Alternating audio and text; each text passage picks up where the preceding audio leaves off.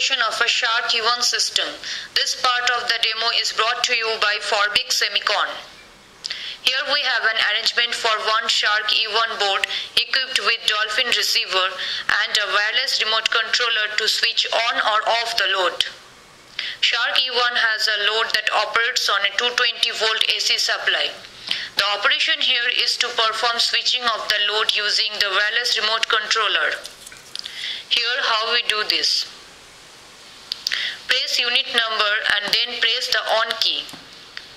As you can see, now the load is on. Very simple. Similarly, to turn off the load, press the unit number and then press the off key. This remote control works from a distance of 1.5 to 2 kilometers in line of sight. For indoor purposes, anywhere within a building, this remote is operable. It works on two 1.5 volt AA type batteries like any other remote controller. So now you have seen how simple is a SHARK-E1 unit to work with.